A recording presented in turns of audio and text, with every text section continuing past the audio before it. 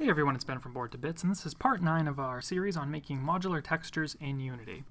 So in our last video, we figured out how to solve for if the sizes of our layers were different from one another and how to make that not crash our program. This time I want to take a look from, instead of our textures, move over to this color array we have and solve a couple of issues there, because we're assuming a couple things right now with our program.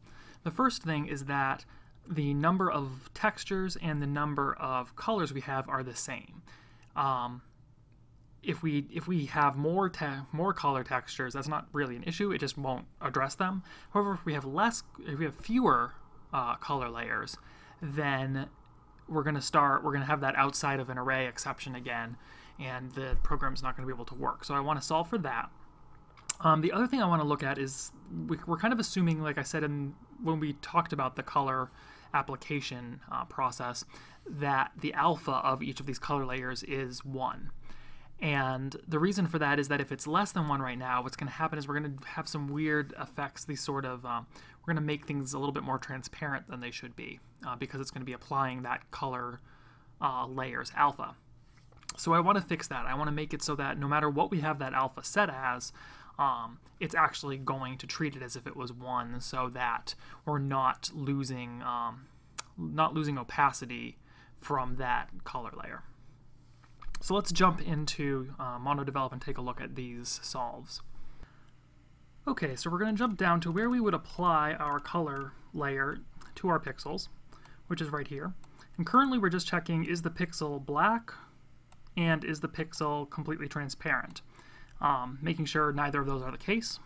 We're going to check one more thing here now. We're going to add another and we're going to check if I is less than layer colors dot length. Layer colors being the array of colors that we're applying to each layer.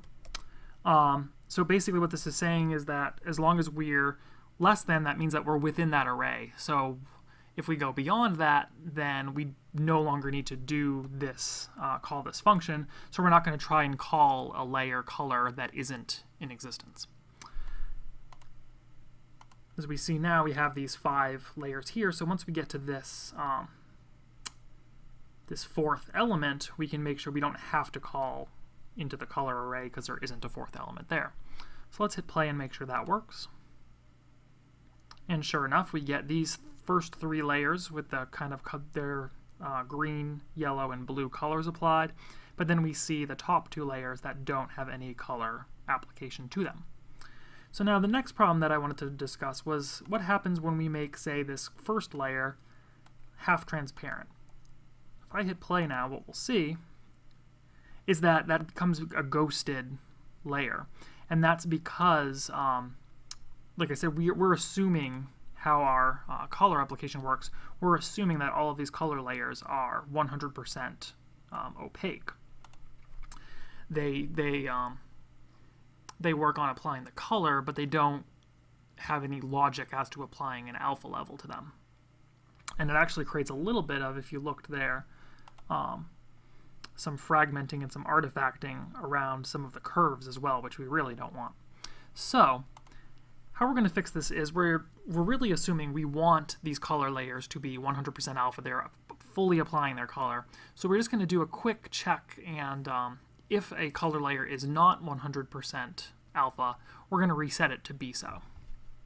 So how we're going to do this is we're going to jump back into MonoDevelop, and similarly to how we kind of created these adjusted layers for our textures, we're going to do something similar, but we're not going to create a whole new array. We're just going to adjust the existing color array. So how we're going to do that, we're going to say set each color layer to alpha 100% if it isn't already. So we're going to say for I equals 0, and then layer colors dot length, because we don't need to go beyond the array. And we're going to say if, come on, layer colors I if the alpha of the current layer color we're looking at is less than 1, then we need to set layer colors I dot A, or sorry, we can't actually just set A, because colors are kind of a protected struct, and you can get any value from them, but you can't set them individually. You have to create a new color and drop that in instead. So we're going to say layer colors dot I equals a new color, and that color is going to be layer colors I dot R, layer colors I dot G, layer colors I dot B, and then 1. When you're not dealing with decimal points, you don't have to have this F, but I tend to include it just for safety's sake to make sure that we know we're talking about a float. But that's kind of a personal preference thing there. So now what should happen is, even though this is about a 50% transparency, we should now, if I hit save here and hit play, it still remains 100% transparent. So that pretty much brings this series to a close.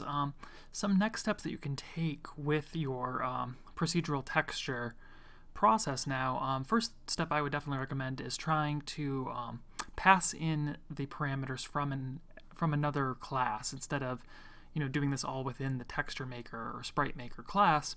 Try passing it in from a game manager or from a player avatar class, or maybe some kind of database that you have of textures and colors. Another thing you can do is try making a sprite sheet that's customizable, where you're layering different sprites on top of one another. For example, if you have a player that gets a new set of armor, adding that armor to his sprite, or even creating completely procedural enemies for something like a roguelike, where your dungeon is going to change every time and you're going to be dealing with different enemies every run of the game. Another cool thing you can do is to use the alternative parameters for get pixels and set pixels, where you're taking in that X and Y and the width and height, and using that to do something like create a custom map for your games, where if there's a mountain in a specific region, you can kind of add a mountain icon to that map in that spot, so that as the player explores their world more, they're really getting this custom textured map that is unique to their world.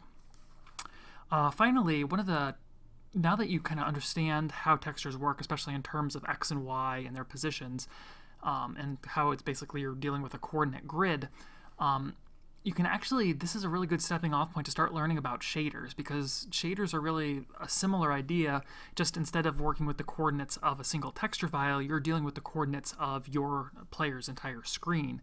I would recommend making stuff look good in Unity. Is another user who does a really good intro series. I'll put a link here in the video as a good, just like a kind of an introduction to how to work with shaders. So that's another cool thing that you can get started with now that you have this knowledge in your tool belt. Anyway, this is going to end this video series. Thank you so much for watching, and keep an eye out for additional series here at Board to Bits in the future. Thanks for watching.